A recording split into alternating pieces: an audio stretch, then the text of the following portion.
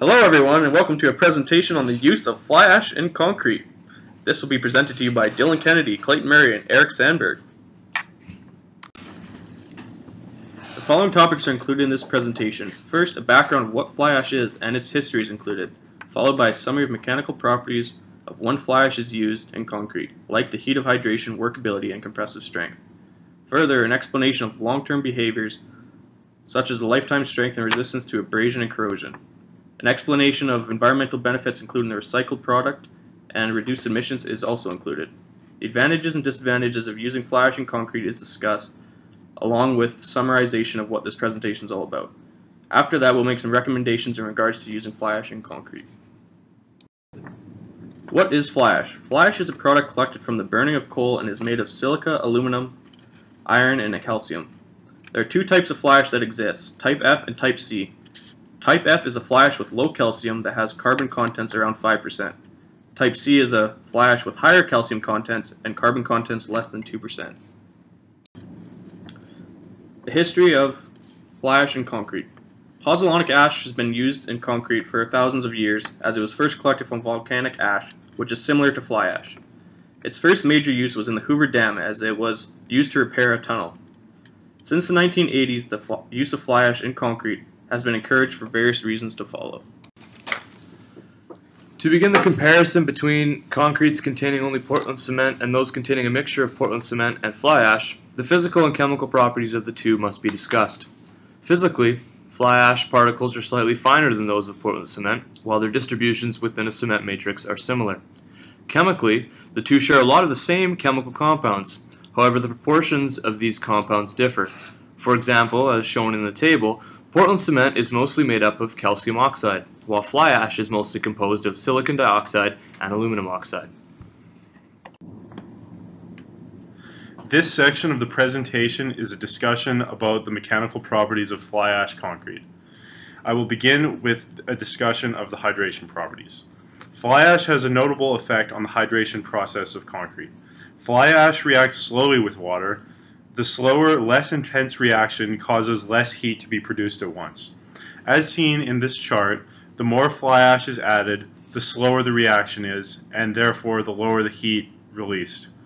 This is different than Portland cement, which has a very quick reaction, which would be a sharp spike compared to the gentle curves of this graph.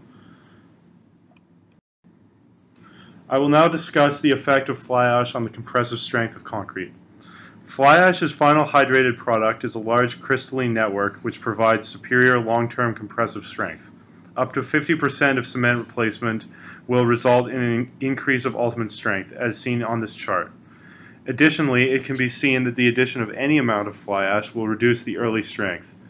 It requires approximately 91 days for fly ash concrete to reach 80% of its maximum strength, which is reached in roughly 10 days with Portland cement concrete. Another effect that the addition of fly ash will cause is in regards to the workability of the concrete mix. Particles of fly ash have a spherical shape, so when they are added to a cement matrix, they act as ball bearings, effectively lubricating the mix. This lubrication of the mix will increase the workability of the concrete, as shown in this figure that compares different fly ash additions to the corresponding slump of the mix. We will now explore the lifetime behavior of fly ash concrete. As seen on this graph, fly ash concrete has a continued appreciable strength gain, even years after its original pouring, due to the drawn-out hydration process. A CanMet study found that after 3.5 years, fly ash cement was almost 2 times as strong as its 28-day strength. It should be noted that the addition of fly ash will decrease the shear strength of concrete appreciably. I will now discuss the abrasion resistance and corrosion resistance of fly ash concrete. The abrasion resistance is based entirely on the aggregate properties and the strength of the concrete itself. While fly ash may not directly impact the abrasion resistance, if the mix is designed to have a higher strength, this will increase the abrasion resistance of the concrete. Corrosion resistance is based on the permeability of the concrete. Fly ash, with its much finer particles and large crystalline network, makes the concrete much less permeable. And Using an electric conductivity test, which is used to test permeability, the fly ash concrete is up to 29 times less conductive than regular Portland cement concrete. One of the major pros of fly ash in concrete is that it's a recycled product obtained from collecting material from the combustion of coal. As concrete is one of the largest used construction materials, using fly ash as a replacement for Portland cement allows for a lot of air pollution from coal to be reduced, as well as the pollution from the Portland cement production. Collecting fly ash is now an air pollution control standard set forth in the U.S. Another thing is that it's reduced emissions. Regular Portland cement contributes to environmental damage and CO2 emissions. So if we can reduce the amount of production of Portland cement, the result is less CO2 emissions going into the atmosphere. Fly ash will always be produced as long as coal power is always being produced. For the next couple slides, we're going to go over some of the advantages and disadvantages of using fly ash in concrete. Starting with the advantages, as noted earlier, the addition of fly ash will improve the long-term strength of concrete. This can be of great advantage as long as the reduced initial strength is accounted for. As also explained earlier in the presentation, the spherical shape of fly ash particles creates a ball-bearing effect that increases the workability of a concrete mix. This leads to a mix that is easier to place, pump, and results in less wear on equipment. Also noted earlier, the addition of fly ash will reduce the rate of heat produced during the hydration process. This is a major advantage for projects in which large concrete pours that see very little heat loss due to their volume are required. Another important advantage of using fly ash is that it provides resistance to chloride ion penetration.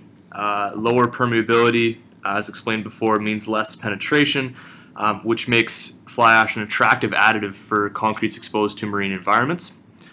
And finally, resistance to alkali silica reaction expansion is another advantage of using fly ash in concrete. It should be noted that this resistance is generally only experienced when using Class F fly ash and is caused by the reduction of alkali hydroxides in the pore solution of the concrete when the fly ash is present. Now for some of the disadvantages. The first disadvantage is low early strength. As mentioned above, the addition of fly ash will dramatically decrease the early strength gains of a concrete mix. It becomes a major issue for situations such as low temperature pours where high early strength is required. Another disadvantage is the elimination of bleeding.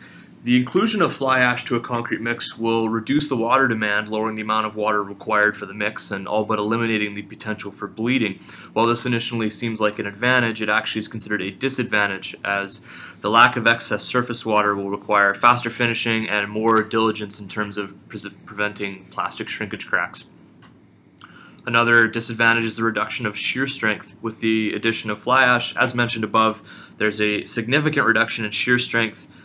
Therefore, additional reinforcement or an increase in member thickness may be required during the structural design process.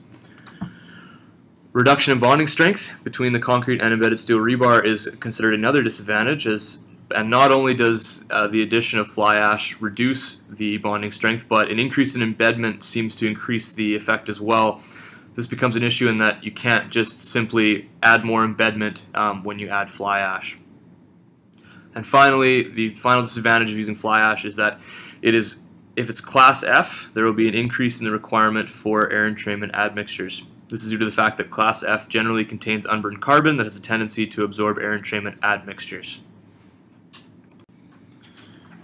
In conclusion, we've covered a background on fly ash concrete. We've discussed its mechanical properties as well as lifetime behavior.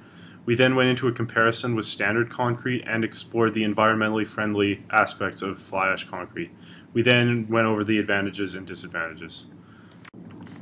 After researching for this report, here are the recommendations the group has come up with.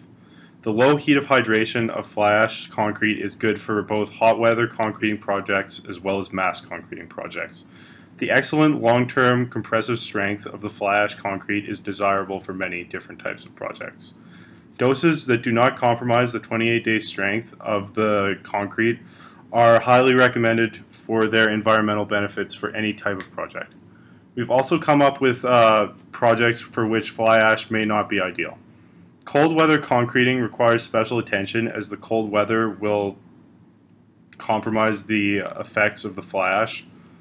Do not use fly ash in any dose if high early strength is vital to the project. Special considerations must be taken if shear is needed for the project. And these are the references that were used for this presentation.